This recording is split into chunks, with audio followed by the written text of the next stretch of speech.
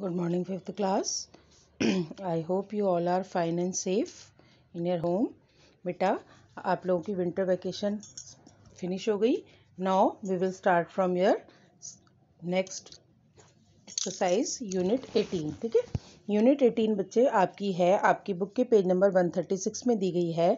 Unit है आपकी 18, lines, angles and circle. This is the unit of your geometry. Right, geometry का topic आपको पता है.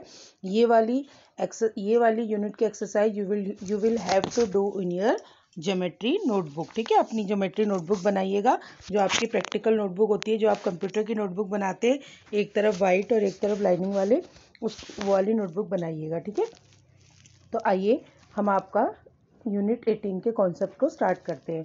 सबसे पहले बच्चे आप लोगों ने क्या दिया गया है इसमें, पॉइंट, लाइन सेगमेंट, रे एंड स्ट्रेट लाइन. ये सब जो होते हैं बेटा क्या होते हैं, ये सब आपके ज्योमेट्री के बेसिक कॉन्सेप्ट हैं. ठीक है, ये आप लोग 4th क्लास में इसके बारे में पढ़ चुके हैं. तो आइए कुछ और इसके बारे में डिटेल स्टडी करते हैं.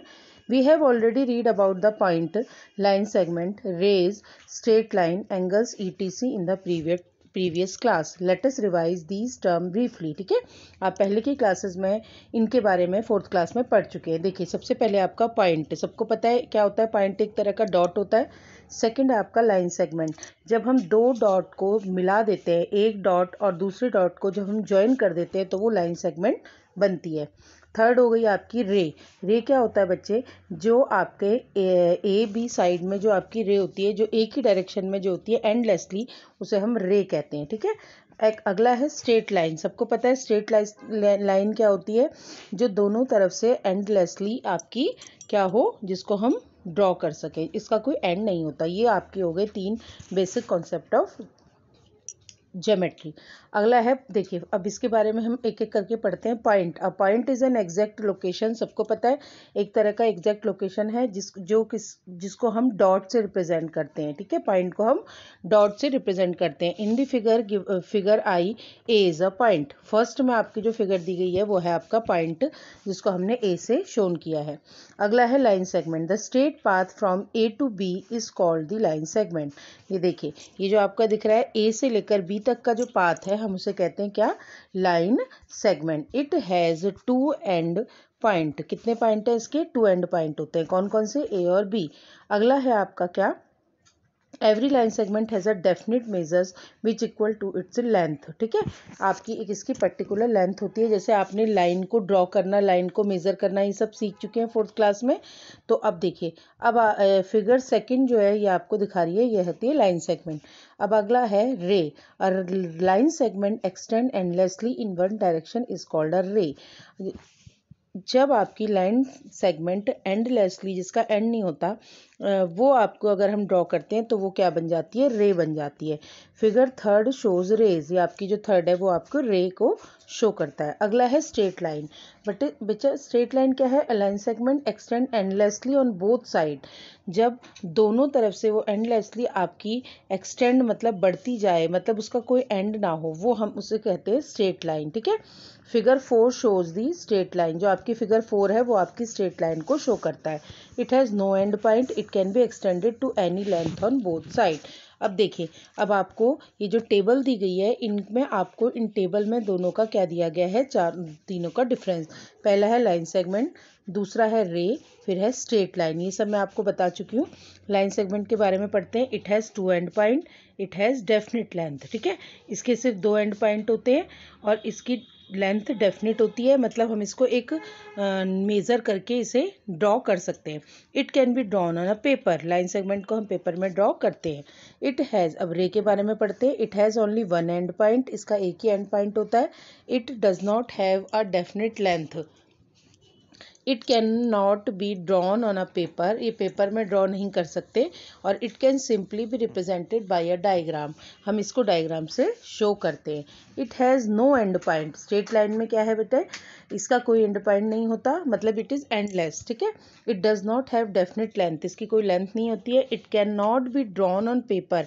स्ट्रेट लाइन को आप पूरा इसको ड्रॉ नहीं कर सकते, सिर्फ इसको डायग्राम से इसको शो कर सकते हैं, बिकॉज इट इज़ एंडलेस. ठीक है, इसका कोई भी एंड नहीं होता. अगला है आपका एंगल्स एंड देयर क्लासिफिकेशन। अब देखिए आपके पेज नंबर 137 में दिया गया है बच्चे, ये आपका है angles and there classification. Angle आप लोग 4th क्लास में कर चुके हैं। क्या होता है एंगल? जब आपकी दो रे एक कॉमन पॉइंट से इमर्ज करती है, जब मिलती है डिफरेंट डायरेक्शन में, तो वो आपका एंगल बनाता है। देखिए जैसे यहाँ पर है, यहाँ पर ही आपका this is the figure of angle. Angle की जो कॉर्नर होता है उसे वर्टेक्स कहते हैं, साइड्स को हम आर्म कहते हैं। इस एंगल का नाम क्या है? BOA angle. एंगल BOA ये आपका हो गया एंगल। देखिए in the figure AOB is an angle whose two arms are the rays OA and OB। देखिए बेटा जो आपको दिख रहा है OA और OB, ये इसकी साइड भी कहलाती है और आर्म भी हम इसे कह सकते हैं। The symbol for an angle is this. आपका जो सिंबल होता है एंगल का ये होता है, and angle AOB is written as angle AOB। या 4th क्लास में अच्छे से पढ़ चुके हैं। Every angle has a major. हर एक एंगल का एक क्या होता है? मेजर होता है। Unit of the measurement of an angle is degree. हम डिग्री में नापते हैं किसको? एंगल के मेज़र को। मतलब जैसे हम कहते हैं 90 डिग्री 80 डिग्री, तो वो होती है डिग्री। ठीक है। अब अगला है बच्चे काइंड्स ऑफ एंगल। कौन कौन से एंगल होते हैं? पहला है right angle, then acute angle, obtuse angle, straight angle, reflex angle, whole angle, equal angles, complementary angles, supplementary angles. ये सब आप अच्छे से 4th में पढ़ चुके हैं, इसीलिए इसको छोटा सा आपको ब्रीफ में बताया गया है। सबको पता है राइट एंगल क्या होता है? जो आपका 90 डिग्री का होता है। एक्यूट क्या होता है? जो 90 डिग्री से छोटा होता है। ऑब्ट्यूस क्या होता है? वो जो 90 डिग्री से बड़ा होता है। यहाँ देख रहे हैं आप, ये आपका लेस देन का साइन है और ये ग्रेटर देन का साइन है, लेकिन 180 से बड़ा होता है। स्ट्रेट एंगल होता है जिसका मेजर कितना होता है बेटा? 180 डिग्री का, वो आता है स्ट्रेट एंगल। रिफ्लेक्स एंगल क्या होता है? वो एंगल जो 180 से तो बड़ा होता है लेकिन 360 डिग्री से छोटा होता है। ये जो बच्चे आप देख रहे हैं ना, छोटी सी जीरो, इसको हम कहते हैं डिग्री। ये मैं अभी आपको बता चुकी हूँ, 4th क्लास में पढ़ा है आपने। होल एंगल क्या होता है? जब पूरा एंगल 360 का बन जाता है हम उसे होल एंगल कहते हैं। इक्वल एंगल क्या होते हैं बेटा? Two angles are called equal if there measures are equal. दो एंगल इक्वल तब कहलाएंगे जब उनके सारे मेजर इक्वल होंगे। देखिए यहाँ पर आपकी सारी फिगर दी गई है। ये आपका right angle, acute angle, straight angle, obtuse angle, reflex angle, whole angle. इसको आप अपनी कॉपी में ड्रॉ कर लीजिएगा। कॉम्प्लीमेंट्री एंगल होते हैं, a pair of angles are called complementary to each other if the some of their major is 90 degree.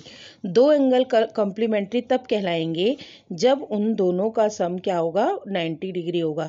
जैसे कि 45 45, 80 और 10, 40 और 50। ठीक है, यानी कि इन दोनों के जो पेयर मैंने बताया उनका क्या होता है? सम 90 डिग्री आता है। ठीक है, वो आपके होते हैं कॉम्प्लीमेंट्री एंगल। इसके बारे में डिटेल में जब हम एक्सरसाइज करेंगे तब आपको एक्सप्लेन किया जाएगा। नेक्स्ट है supplementary angle. A pair of angles are called supplementary to each other if the some of their major is 180 degree. ठीक है बच्चे, जैसे कि कॉम्प्लीमेंट्री में आपका सम होता है 90 डिग्री और इसमें आपका होता है 180 डिग्री। जैसे कि 150 और 30 हो गया, 130 और 50 हो गया, 160 और 20 हो गया। इन सबको दोनों एंगल को प्लस करके देखिए कितना आ रहा है? 180 आ रहा है। ठीक है, तो अगर आपको एक एंगल का कॉम्प्लीमेंट्री निकालना है तो उस एंगल को 90 में से माइनस कर देंगे। अगर सप्लीमेंट्री निकालना है तो आप उस एंगल को 180 में से डिग्री से माइनस कर देंगे। More on angles. अगला है आपका टॉपिक एडजेसेंट एंगल। इसके बारे में बेटा हम लोग आपको नेक्स्ट वीडियो में कराएंगे। एडजेसेंट एंगल्स क्या होते हैं, वर्टिकली अपोजिट क्या होते हैं। तब तक आप जो मैंने अभी यहाँ सारा एक्सप्लेन किया है उसको अच्छे से बुक में से पढ़िएगा और साथ के साथ इस वीडियो को सुनते रहिएगा, आपको अच्छे से क्लियर हो जाएगा।